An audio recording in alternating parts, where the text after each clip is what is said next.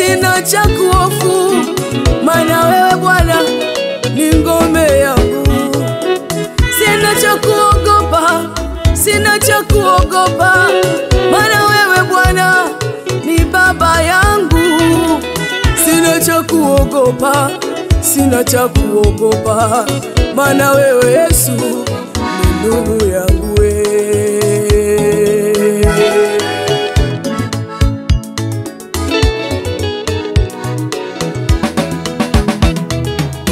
Wewe ni taa yangu, wewe ni nuru yangu Bwana, furaha yangu mimi ipo kwako. Kitabu tutakiangalia, kitabu cha Yohana ndicho tutaangalia leo, sura ya 3, kitabu ambacho tunasoma na wakati mwingine tunajifunziaga wakati tunataka kwenda kubatizwa, ama watu wanaotaka kuandalia kubatizwa. Mara nyingi tumekuwa tukisoma na kujifunza nacho. Kitabu hiki ni cha Yohana, Injili Yohana sura ile ya 3.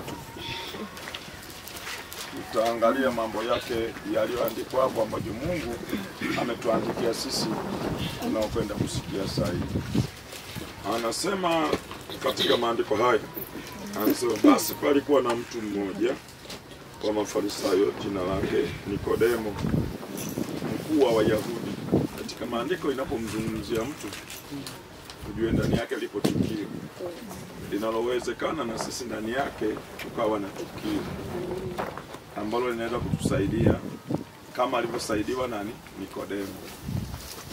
Tukapata kitu kama Nikodemo alivyopata. Kwa maana wakati huu hatuongelea habari kama hadithi, bali tunaongelea habari kama uzima ndani yetu. Amen. Amen. Anasema huyo alimjia usiku, akamwambia, Rabi, twajua ya kuwa mwalimu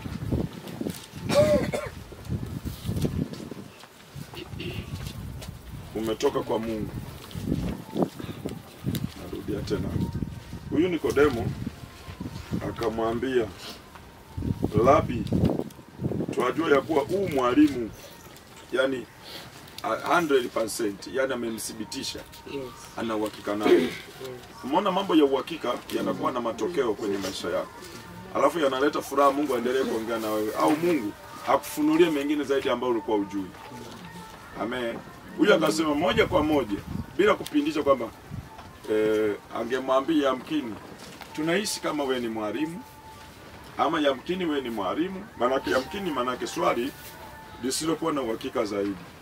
Lakini akisema manake lile neno linamaanisha uhalisia wake, yule ni mwalimu kweli kweli. Akasema twajua ya kuwa wewe mwalimu. Na twajua ina maana hakuwa peke yake, walikuwa wengi. Ina maana walifanya mijadala kwenye vikao, maana yeye alikuwa ni mkuu wa Wayahudi. Ukisikia mkuu wa Wayahudi ni miongoni mwa Mafarisayo ambao walikuwa walimu wakifundisha mambo ya dini na Torati. Kwa walionekana walikuwa na vikao, walimjadili Yesu. Sasa katika kujadili kuna wengine wanasema yule hamna kitu. Mwingine anasema maana nilimuona yule mtu anafundisha alafu ana karama ya uponyaji. Alafu yule mtu sio mtu wa kawaida. Wengine wakasema hapana. Lakini yeye akasema yule mtu sio wa kawaida, ngoja niende kwake. Nikajaribu kuongea naye maneno mawili matatu. Hata nisikiliza au na mimi nitapata kitu kutoka kwake. Akasema twajua wewe ya kuwa mwalimu. Kumbuka alikuwa mwenyewe, lakini hapa akajumulisha. Inamaanisha aliongea akajisahau kama Yesu anasikiliza pale.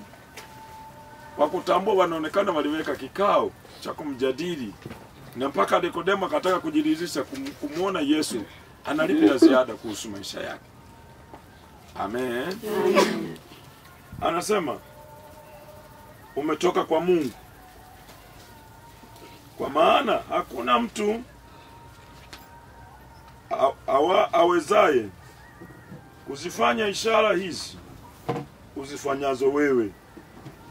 Anasema kwa kuwa hapana mtu awezaye kuzifanya ishara uzifanyazo wewe.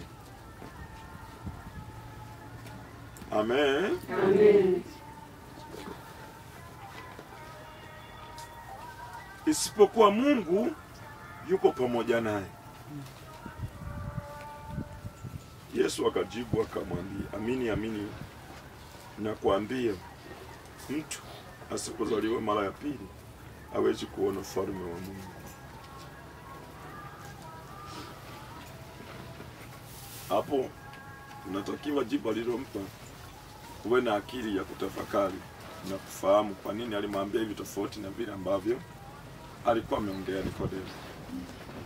Lakini yote kwa yote Yesu alikuwa anataka amuondolee yale ambayo Nikodemo anayafikiria, ambayo mambo yake aliyokuwa nayo alihisi ndo amefanikiwa kuwa na Mungu. Kwa yeye alikuwa anataka amfanye awe na Mungu. Viwango alivyofikia vya kuwa mwalimu vilikuwa vitoshelezi, na viwango vile ambavyo alikuwa navyo vya kumjua Mungu kwa Torati alikuwa bado hajafikia kujua Mungu. Ila alikuwa anaangalia na kupima mambo mazito ambayo aliyaona kwa Yesu, akasema haya hata mwenye pepo afanye hivi, hata mchawi afanye hivi, isipokuwa mtu kama huyu anakuwa na Mungu ndani. Na alikuwa anasikiliza maneno yake anavyoongea, amenyoka, hayana kitu chochote cha chembe chembe ya mapepo. Ndio akasema mtu wa hivi hayupo isipokuwa Mungu yuko pamoja naye, na ishara unazozifanya hayupo aweza kuzifanya isipokuwa Mungu yuko pamoja naye. Amen. Amen. Tunaona Yesu anamjibu, anamwambia amini amini. Neno wakati mwingine amini manake kubali hivi sasa ikupasavyo. Kubali hivi sasa ikupasavyo na utambue. Kubali hivi sasa ikupasavyo na utambue. Atambue nini?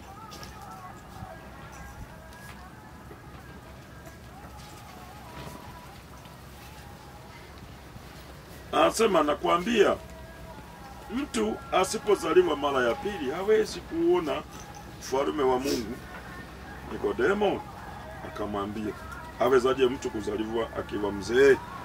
Aweza kuingia tumboni mwa mamaye mara ya pili akazaliwa? Yesu akamjibu, amini amini nakwambia, mtu asipozaliwa kwa maji na kwa roho hawezi kuingia ufalme wa Mungu. Kilichozaliwa kwa mwili ni mwili, na kilichozaliwa kwa roho ni roho. Usisaajabu kwa kuwa nilikwambia hamna budi kuzaliwa mara ya pili. Upepo uvuma upendako, na sauti yake waisikia, lakini hujui unakotoka wala unakokwenda. Kadhalika na hali yake kila mtu aliyezaliwa kwa roho. Kadhalika na kila mtu kwa hali yake aliyezaliwa nani? Kwa roho. Ni ya kutafakari maneno haya. Ina maana kumbe mtu aliyezaliwa na Mungu haonekani kwa macho ya kawaida. Hilo utamuona kwa kumsikia, lakini ukamilifu wake hauonekani kwa macho. Alimuonyesha mfano wa upepo, anasema upepo unaona unaweza kuwa unavuma, lakini unasikia mvumo wake, lakini unakotoka na unakokwenda huoni. Anasema kadhalika na mtu aliyezaliwa kwa roho ndivyo anavyokuwa.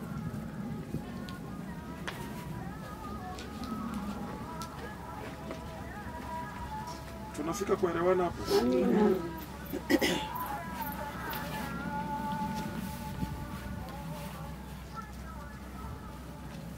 Anasema Nikodemo akajibu akamwambia, yawezaje kuwa mambo haya?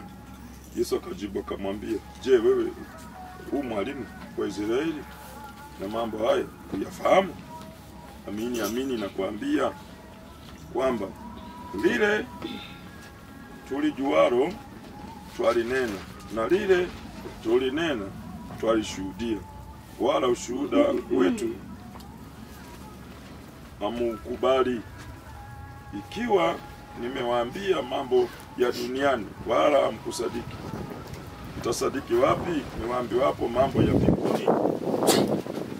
Wala hakuna mtu aliyepaa mbinguni ila yeye aliyeshuka kutoka mbinguni, yani mwana wa Adamu. Na kama vile Musa alivyomwinua yule nyoka jangwani, vivyo hivyo mwana wa Adamu hana budi kuinuliwa, ili kila mtu aaminie awe na uzima wa milele katika yeye. Ili kila mtu afanyeje? Aaminie awe na uzima wa milele katika yeye.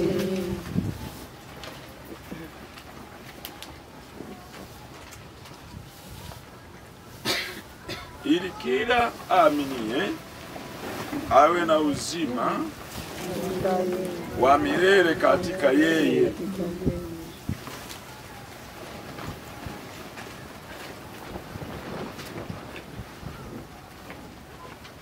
Aminie, nafikiri nilifundisha majuzi. Ni juzi, si ndio? Ulikuwa usiku Sasa ona, huyu ni mwanafunzi anafundishwa amini ili awe na uzima ndani yake. Alafu inamgharimu Yesu kumfundisha, kumuonyesha jinsi ambavyo wale walioamini jinsi anavyoweza kukaa nao na maisha yao yakaweza kuwa mengine tofauti na yale waliozoea. Na hapa nataka tujifunze kitu kimoja kuhusu kuzaliwa na Mungu na wana wa Mungu kwa ukamilifu, kwa wana kabisa. Sema kinachotuchelewesha unajua ni nini? Unawaza mama yako alivyokuzaa ukanyonya kwake. Unahisi labda ndivyo na Mungu anafanya kwako. Hamna. Mungu anyonyeshaki. Mungu akikuzaa hata leo hata bila mama yako unaweza kukua. Umenielewa vyema? Umenielewa vyema? Wewe unaweza kuwaza, basi fikiri vizuri. Adamu nani alimnyonyesha? Umewahi kusoma mama yake Adamu yupo? Mama yake Hawa yupo? Hawa si ni watu Mungu aliwalea mwenyewe. Na ikumbuka wazi, mimi ninachojua, hakuna kitu kinaanza kwa kikubwa kabla kikao kidogo. Bila shaka hata Adamu aliwahi kuwa mdogo kama wengine wanavyozaliwa. Aliwezi likawa leo sisi tunazaliwa tunakuwa wadogo mpaka tunakuwa wakubwa. Alafu alianza kama mkubwa moja kwa moja, sio rahisi. Kitu kinapoanza vile kilivyo ndivyo kinapokuwa hivyo. Mungu hakuwahi kuotesha miti likawa likubwa likawa. Tunaanza tukiwa tudogo. Ndio tunaanza kutoa matunda, na ya matunda yakipasua mbegu yanazalisha tudogo. Kidogo kinakuwa kikubwa. Kwa hiyo kila alianza, naamini alianza kiwa mdogo kuelekea ukubwani. Amen. Amen. Amen. Amen. Kama tunasema Adamu aliumbwa, basi likawa ni Adamu likubwa. Haiwezi kuwa. Basi Yesu alitakiwa ashuke kiwa mkubwa. Kwa mfano huo huo, haitakiwa aje kiwa mkubwa ashuke tu aseme ndi, mimi ndio Yesu wa Nazareti, nimekuja kuokoa ulimwengu. Sidhani kama ingekuwepo katika hali ya kueleweka hiyo jambo. Mungu aliona na kulipima, akasema lazima apite kwenye tumbo, awe kama mtoto mchanga. Lakini kikamilifu, kila nafsi unaiona duniani ilikuwepo kabla hata ijao katika mwili. Hizi roho zote tulizo nazo kila mtu zilikuwepo hata kabla sisi hatujakuwepo duniani. Na ndio maana Mungu ni rahisi wewe kujua wewe ni nani. Hebu tujitazame kila mmoja. Nafikiri na kuanza. Na kikawaida sisi tulikuwa malaika wale ambao waliwepo na Mungu. Ukija duniani ukivaa mwili, kuna hali ya badiliko na kwa naje. Ule uwezo wa kimalaika unakuwa umepungua kwa asilimia nyingi. Sasa unaenda kama mwanadamu wa kawaida. Unahitaji kukabiliana mazingira haya ya duniani. Na uvute hewa hii ambayo ya duniani. Na ule chakula cha duniani. Mfano. Kule mbinguni kuna malaika wale wauaji, kuna malaika wapole, kuna malaika wakali, kuna malaika wale wa aina zote. Sasa tukianza kuangalia na wewe tabia yako, yamkini tuweza kukuona kwenye kundi lipi la malaika wale ambao walikuwa kwa mbinguni. Kwa sababu zile tabia huwa haziondoki kabisa, zinakuwepo. Kwa hiyo tukikuangalia, ulikuwa upendi kusikiliza watu, tunaangalia malaika wale wakaidi.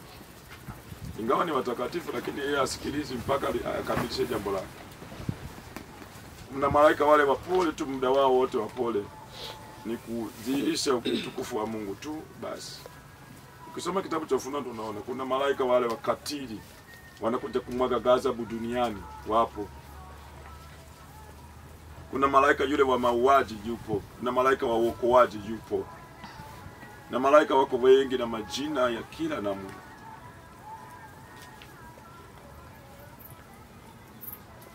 Wengine atasema imetoka wapi? Imeandikwa hata huko. Mtu akiondoka duniani, mtu mmoja walimuuliza Yesu akasema hivi, Bwana Yesu, tulikuwa na mtu mmoja hapa alikuwa ameoa mke. Alipokuwa amekaa na yule mke hakupata mwana akafa. Yule mwanamke akaolewa. Na yule mwanaume aliyemuoa tena akafa. Yule mwanamke tena akaolewa. Yule mwanaume aliyemuoa tena akafa. Yule mwanamke tena akaolewa. Yule mwanaume aliyemuoa tena akafa. Mangapi hao? Wanne. Mwanaume yule mwanamke akaolewa hata mara 7. Wale wakamuuliza, "Je, Bwana, huyu mwanamke siku ya mwisho watakapokuwa wameenda huko wanakoendaga watu wote atakuwa mke wa nani?" Alimuuliza, maana wakasema sasa atakuwa mke wa watu 7 wote itakuwaje? Yesu akasema, "Je, hamjafahamu bado? Hamjasoma? Watu wakiondoka duniani wakienda kule hawaoi wala waolewi wala wazai. Kule wanakuwa kama malaika." Ukisikia kama malaika wanakuwa ni nusu malaika ambao kazi yao wanakuwa wako hivyo. Umenielewa? Sasa kwenye maisha yale Mungu amepanga kwenye maisha yetu, cha kwanza Mungu anadili na utu wetu wa ndani. Ili kutufanyaje? Tuwe na uhakika katika hali ya kuumbiwa sisi tumeumbwa kama Mungu alivyoumba siku ile.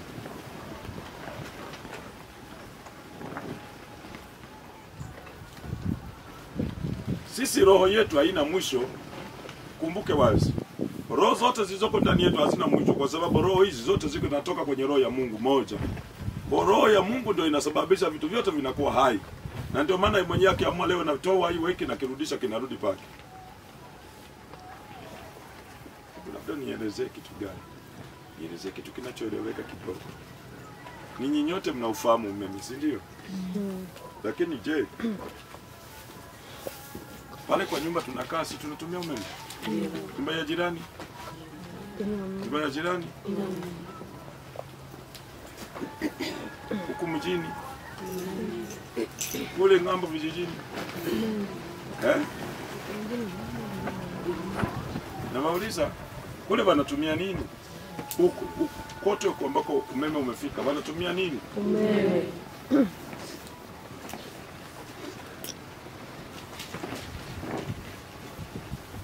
Yule anasaga unga kwenye mashine. Umeme. Yule anatengeneza juisi na blender. Umeme.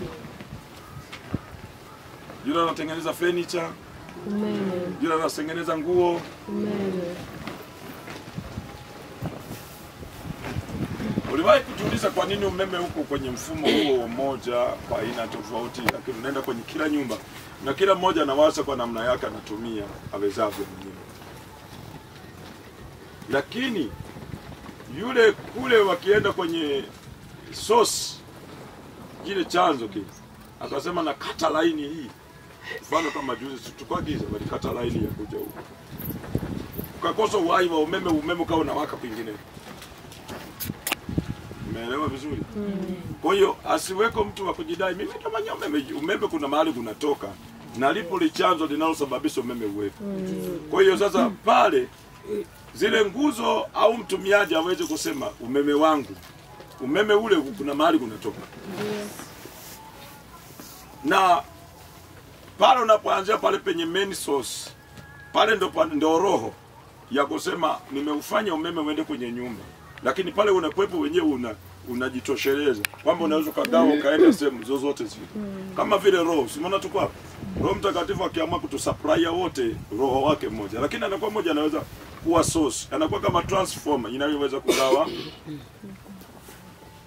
kwa kila mmoja sawa sawa na vile anavyohitaji katika matumizi alionayo katika ndani ya moyo wake. Tumeelewa? Kwa hiyo Mungu anafananiwa na mfano kama huu ambao unazungumzia. anaweza kutransform ya kutuzalishia vitu, kubadili vitu, kufanya viwe na hali ya kama ya kwake. Na hapo sasa ndipo panapatikana sasa kwamba ukizaliwa mara ya pili hivi vitu lazima uwe navyo. Na nyinyi wote mmeshafanyiwa hiyo.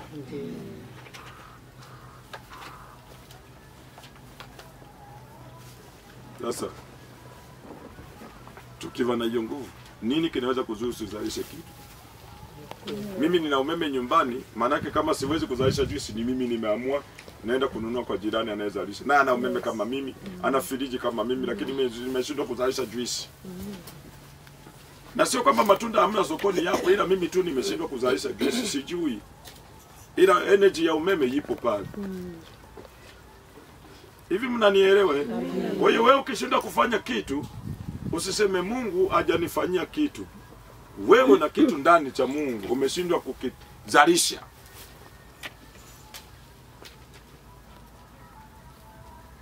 Na kuzalisha ni kuthubutu. Sio kusema utaiona nguvu ya Mungu kifanya. Sikiliza. Nguvu ya Mungu utakaoiona mpaka ufanye kitu, uanze kufanya kile kitu, ndio utaiona inafanya kazi ndani ya hicho kitu ambacho unataka kufanya. Na mara nyingi kuthubutu ndio kuna matokeo ya hilo jambo ambalo ulikuwa unatamani ulione. Amina. Simona tuko kwenye maombi hapa. Lakini kama tutaomba kama hatujathubutu, hamna majibu. Yes. Tunarudi Dar es Salaam, tumeomba. Lakini tumethubutu kwa matokeo yale tunatamani tuwe nayo. Tukithubutu basi tunarudi na majibu makubwa sana. Amen. Tutarudi na vitu vikubwa ambavyo watu watajiuliza. Mlioenda kuombea sehemu gani ambayo majibu yako mazuri namna hii?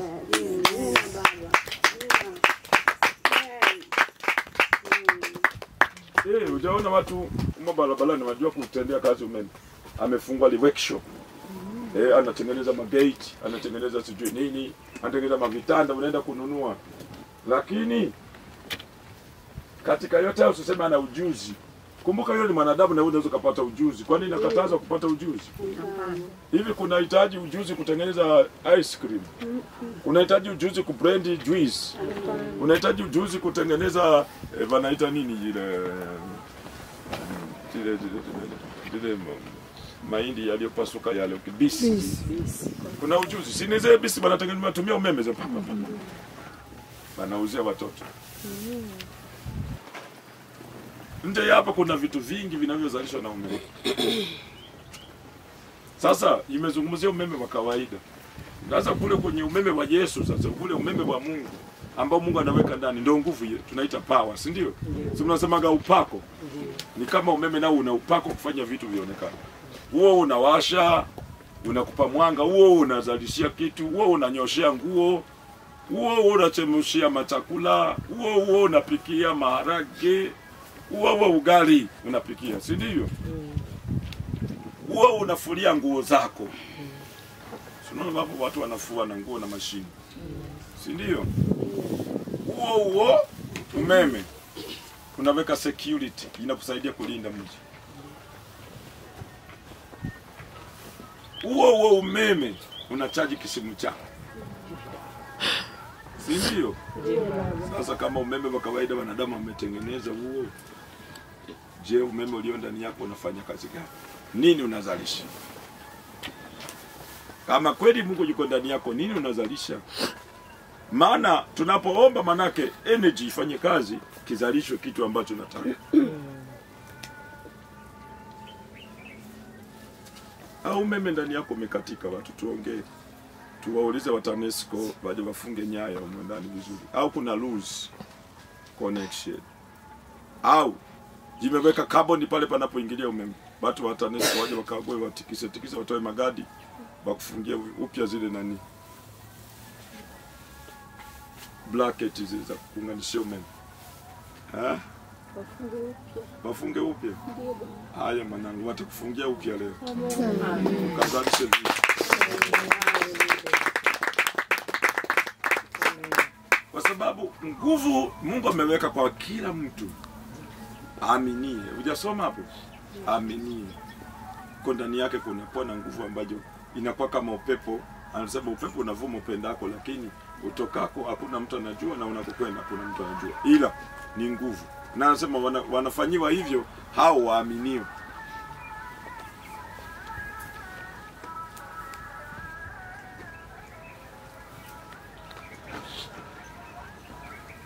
Unamwonaje jirani yule nani? Ana energy.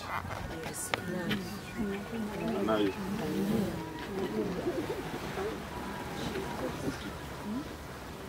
Au TANESCO wanapatia TANESCO ya mbinguni wanakata umeme. Mbinguni ni MWANZO wamekata umeme. Umeme ukikatika ndo unashinda cha kufanya. Kama jamani, umekatika, niliweka maziwa yangu msiji atachacha. Niliweka juisi siji zitachacha. Matunda yangu siji yataharibika, nyama itaharibika kwenye friji.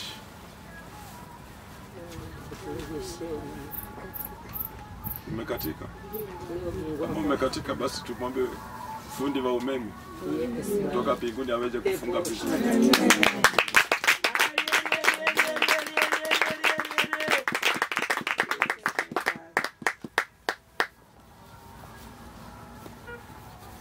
Mungu alivyoumba alitengeneza mwili kama vile TANESCO wanatengeneza nyaya nani nguzo za kupitishia umeme wao, si ndio? Ona yeye Mungu akatengeneza ile mwili wako ni nguzo hiyo linapitishia umeme wa Bwana. Ili vizalishwe vitu kwa duniani. Akisema leo nataka nitengeneze kitu fulani, aone ni wapi ndipo jambo linaweza kufanyika kupitia wewe. Na wewe akikuona una kitu cha kufanya. Amen. Amen. Amen. Amen. Kwa hiyo ndani ya mtu kuna energy ya kutosha kutoka kwa Mungu. Power ya Mungu itokanayo na uzalishaji kutoka kwa Roho Mtakatifu. Unajua Roho Mtakatifu ni moto. Ama tunasema ni moto wa umeme. Unaowaka na unafanya kazi kwa ukubwa zaidi, kwa spidi kupita umeme. Naelewana na nyinyi? Kwa hiyo sasa wakati huu tunapoomba, anza kuona unachotaka kufanya. Kama vile fundi wa workshop wanavyojua, yes, hapa nina 3 phase. Wengine wana single phase. Ukiwa na single phase maana yako huwezi kufanya kazi ya workshop. Lazima uwe na 3 phase kwa matumizi makubwa. Kama wewe matumizi madogo ya kwako, labda wewe kazi yako ni kupasua bisi. Hauhitaji umeme mwingi mdogo. Lakini kuna wale wanahitaji kufanya vitu vingi, wanakuwa na 3 phase. Na kuna majumba mengi hata kama afanyi workshop lakini anaweka 3 phase kwa sababu ya mambo alionayo ndani ya nyumba yake mengi. Yes. Ambayo yanahitaji umeme mkubwa. Yes. Ndio ilivyo hata kwenu. Ukiwa na single phase inategemea na matumizi yako ambayo unahitaji Mungu afanye kitu. Unajua Mungu anampa nguvu mtu kulingana na uhitaji alionao yeye, kama wanavyofanya TANESCO.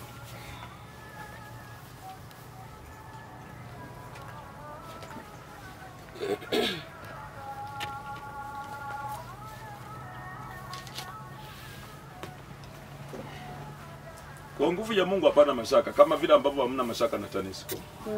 TANESCO ya mbinguni waikatikagi mpaka unakatiwa ni wewe umefanya mistake, hujalipa bili. Si ndio? Lakini hata ukilipa bili hujalipa bili wanakukatia. Unasikia tu au uji labda mpaka kesho kutu. Unasema jamani, mbona nimelipia umeme?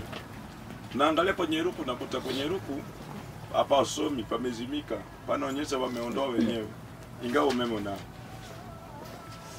Kwenye ile akaunti yako jili umeingiza yote. Amen. Sasa kwa Mungu haukatikagi. Na ndio maana hiyo nguvu inapatikana masaa yote, wakati wote, majira yote. Na wewe mwenyewe ukiamua kuitumia, unaweza kuitumia masaa yote, wakati wote na majira yote. Maadamu yeye nguvu yake inapatikana siku zote, wakati wote, majira yote. Hapana usiku, hapana mchana, hapana kiangazi, hapana masika. Hapana ukame. Yeye yupo anapatikana masaa yote. Amen.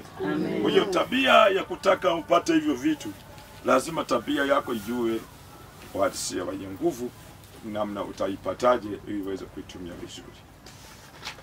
Najua kutoka hapo tutakuwa na kitu cha kutumika vyema. Amen. Na utakuwa na sauti ya kuomba kwa sababu utakuwa umejua mambo yale ambayo ulijua yako mbali, kumbe yako kweli ndani yako. Amen.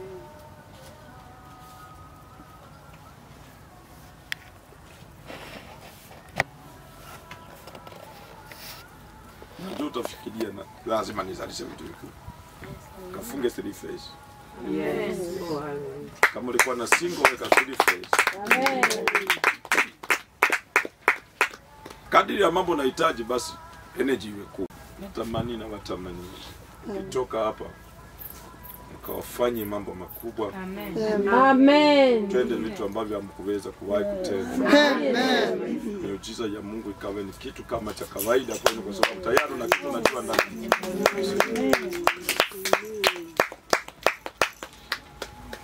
Elewana ikawe hivyo kwenu. Amen. Hii ni somo sijawafundisha watu wengine, kwenu mmejifunza. Mwende mkafanyike hivyo. Amen. Kila mmoja siwe na mashaka kuhusu energy ya ndani yake. Ajue ipo. Ni wewe tu kuanza kufanyia kazi, kuacha vitu vya ndani. Alafu tamka kama unavyoelewa kwamba najua kuna nguvu iko ndani. Usianze kuwaza hivi nikitamka atatoa wapi kitu. Basi unataka ya nini mazuri kama wewe mwenyewe hauna uhakika na mambo yako.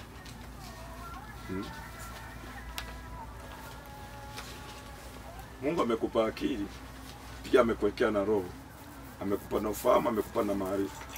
Tumia vema utaona matokeo yanayosema. Zaidi usiwe mtu labda kuwa mvivu wa kufikiri. Mvivu wa kufikiri hawezi kupambana katika yale ambayo anatamani yawe.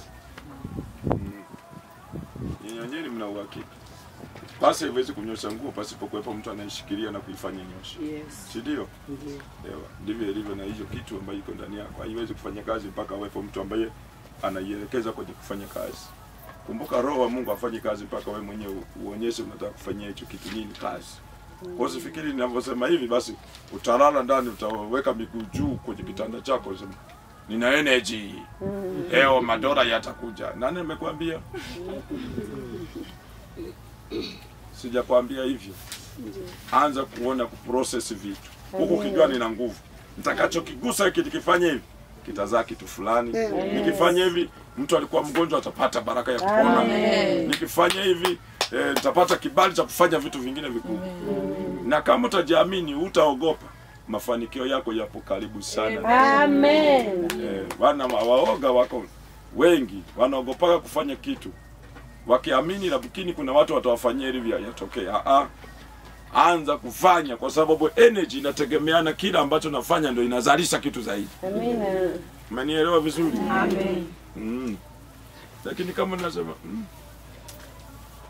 yamkini vitakuja vyenyewe kutoka magharibi. Mwambie jirani yako utakufa na utakaoviona.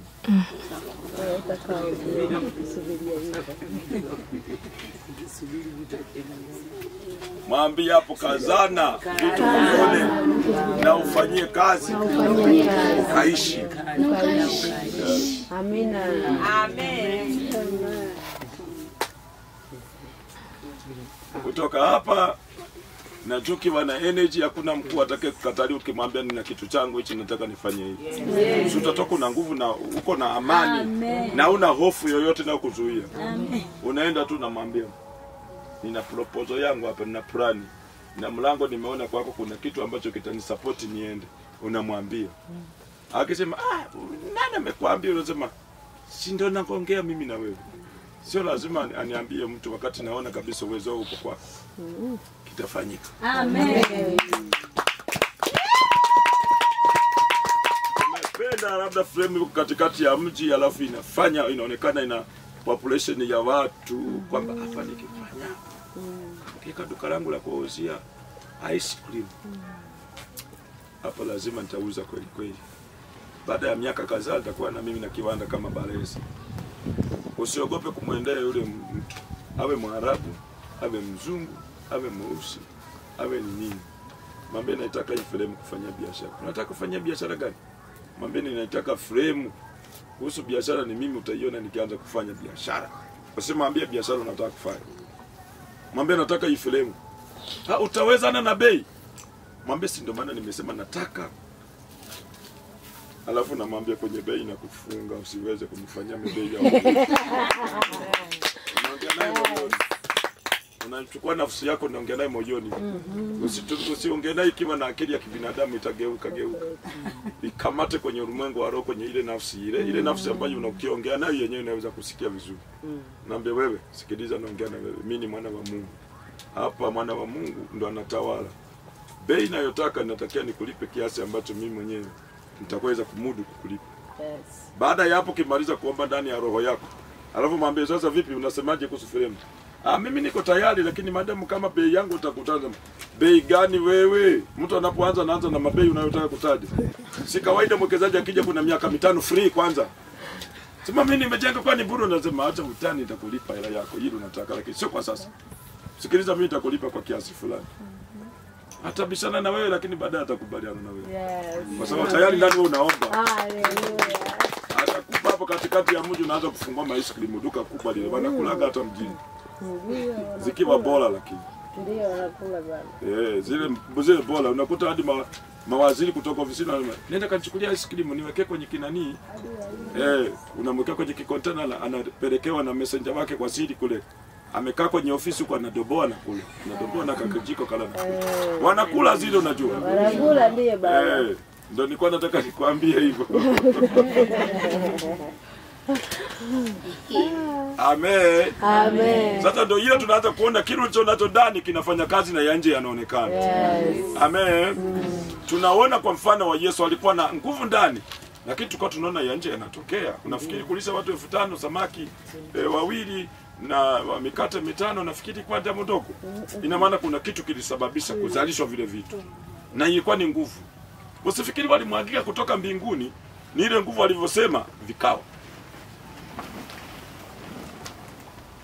Na wewe siku utakapopata duka sehemu nzuri, usiende kutafuta maduka uchochoroni. Wengi wanapeleka biashara uchochoroni ambako kuna mtu anapita mmoja tena kwa masaa 2. Si vitauza vitu vyako. Nenda mahali ambapo watu muda wote wanapita. Tena ombea siku hiyo kikuta umeweka ice cream zako, ombea jua liwake kama hivi. Alafu andika pale, chora picha nzuri za ice cream walio wanakula wamevaa suti na tai. Ili asija kaona labda hizo wanakulaga watu wapumbavu. Sichore zile mtu amevaa viraka ndio mnamweka kwenye bango. Watakataa kula. Wanasema kumbe za wapumbavu. Chora bango lako mtu amevaa suti vizuri na anaisevu zile ice cream na amevaa vizuri. Alafu anampa mteja wake amekaa sehemu anakula ice cream. Unasema ice cream kwa wakubwa na wadogo. Nzuri za maziwa, za ukwaju, sijui za nini zile mnaweka za kahawa, sijui za nini na vitu vingine ambavyo mtu anaenda kula pale. Utakuta watu watakuwa na jai. Wazungu kwa watu weusi, mashehe kwa wachungaji wanakuja kununua kwa. Amina baba. Shida wanaogopa. Baba anapiga magoti mtu, baba nionyeshe mahali pa kwenda. Umeshindwa kutembea na miguu kwenda mjini.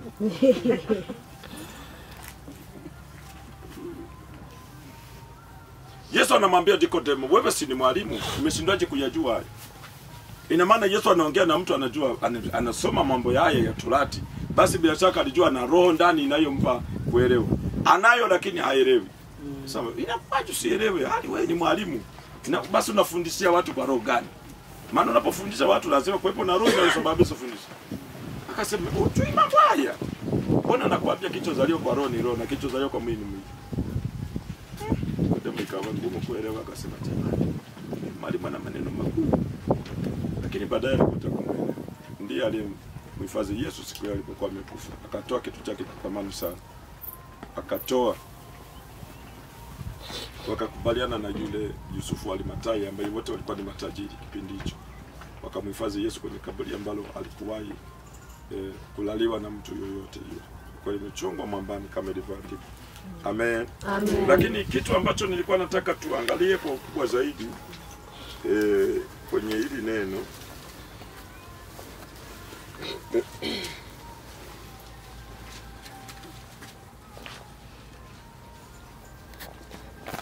anasema ili kila mtu aaminie awe na uzima wa milele katika yeye.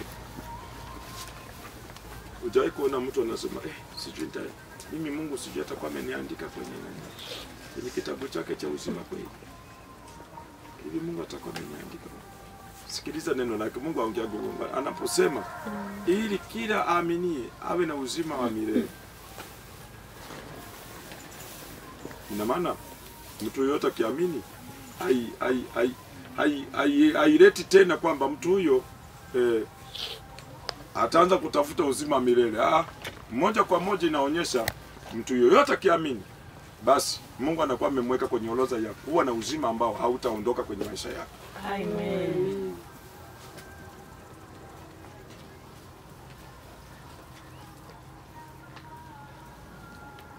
Na ili upate uhakika kwamba una uzima ambao hauondoki, ni pindi ambapo unaishi ulivyookoka.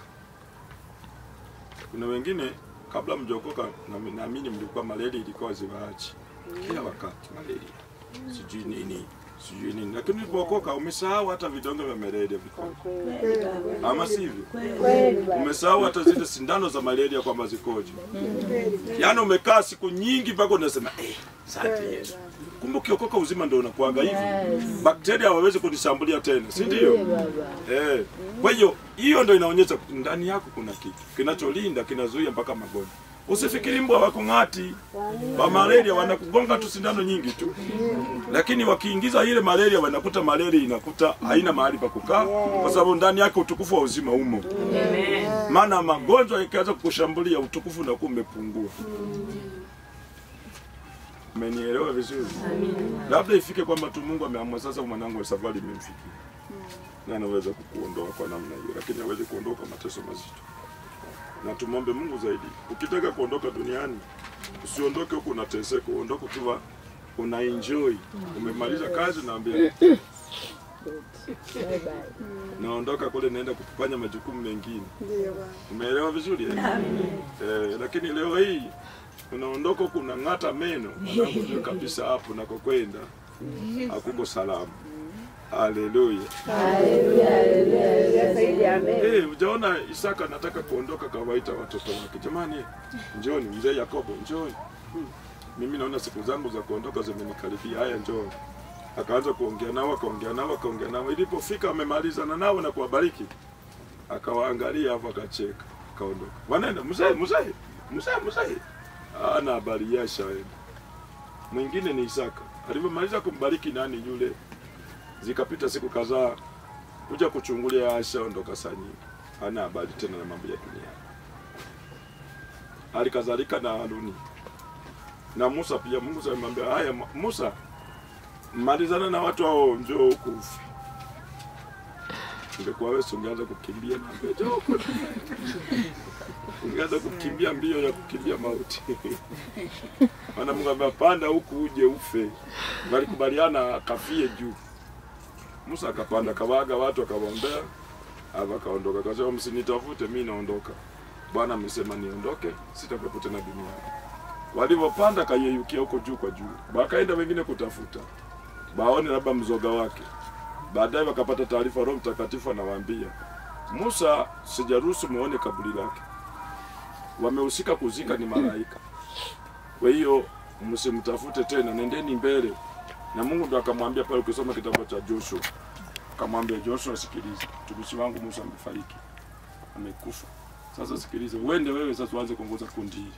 Kwa maana wakati huu kayaangalia yale Musa alikwambia, kayazingatie, ndipo utakapofanikiwa. Nenda na watu wao mkavuke mto Yordani. Amen. Kifo kiolela, hiyo ni jambo lingine sasa. Na utakufa wakati mpaka miaka yako ikamilike yote. Amen. Na kipenda Mungu akuongezee nyongeza. Amen. Maana ameahidi kwamba kama zilivyo siku za mti, ndivyo zitakavyokuwa siku za watu wake. Amen. Sasa hapa nasema Mungu anafanya uzima wa milele katika yeye. Yaani uzima wa milele unatokana na Yesu Kristo kukaa ndani ya watu. Na sisi sote tunaamini Kristo yuko ndani yetu siku zote. Amen. Amen. Kwa hiyo ili tuone ufalme wa Mungu, ni muhimu sana kutambua tuna ufalme tayari ndani yetu. Na ili tuone uzima wa ufalme wa Mungu, lazima pia tutambue kwamba uzima wa ufalme wa Mungu unakaa pia ndani yetu, kwa msaada wa Mungu na kwa msaada wa Yesu Kristo na kwa Roho Mtakatifu. tunayo vitu hivyo viko ndani yetu. Nini zinazofanya ukiwa mwanadamu? Acha kuwa Mungu. Usiweke uoga wako, hofu. Siji itakuwaje? Usiwaze itakuwaje. Likikatalika siku hiyo, lipe muda kwamba litakubalika kesho. Kuna mtu mwingine anasema, sasa limegoma hili jamani, niko nategemea sijui nini. Mimi kika karibu yangu hata kama nilikuwa sina figo basi katika points, si ndio? Kukukumbusha una kitu zaidi ya hicho. Usikingangania hicho. Kuna kingine kitafute ukipate. Tumeelewana vizuri? Hivi mnanielewa? Ndiyo baba. Yaani kwa kadri tunavyoishi ndivyo tuna nafasi ya vitu vingine zaidi vingi. Leo ulitaka kula tembele, umeenda sokoni umekuta tembele hamna. Utashindwa kununua kabichi kweli? Hapana. Hapana. Haya, labda kabichi hamna. Hujaona Chinese? Na Chinese hamna, basi patembele bado. Likikatalika kabisa tembele, Chinese hamna, mchicha. Tunataka kula mboga. Mchicha basi hamna, basi ziko na figiri. Si ndio? Hamna figiri, kuna ile wanaita nini ile? Mnafu. Chukua hiyo. Hamna basi kanunue mboga gani?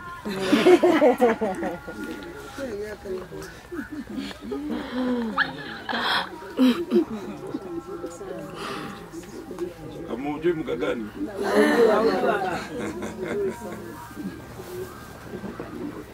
Au msusa mnajua? Mboga chungu kuliko yote. Alafu yiko nyingine wanaita nini? Mchunga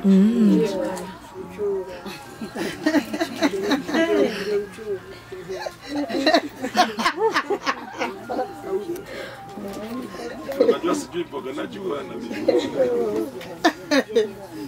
Mboga za majani ziko nyingi.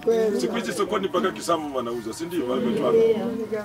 Sasa kwa nini uweze kuwa na hali ya kungangana tu? Nilikuwa nasikia mtu ya kula matembele.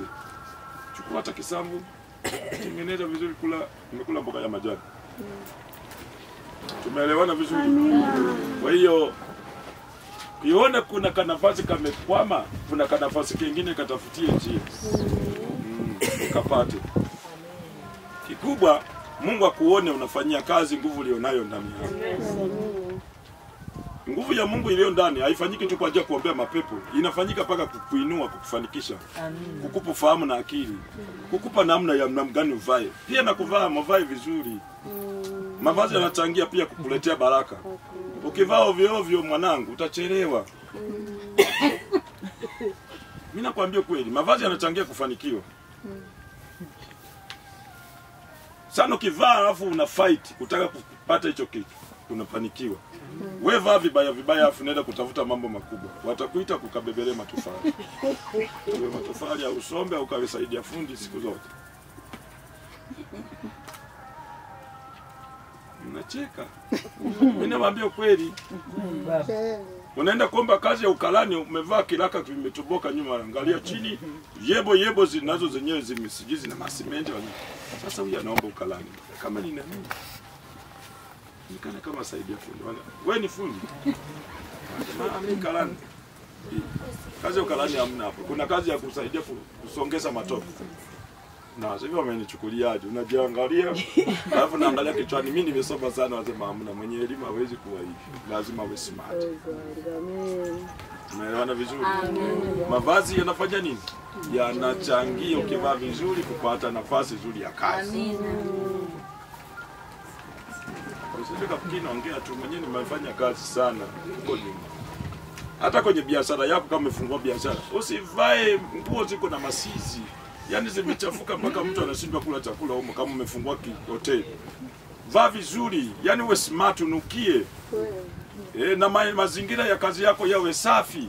Yavutie watu, usiezeke banda lako la biashara, mmezeke nailoni kama haya. Mnafikiri watakuja watu wa aina gani?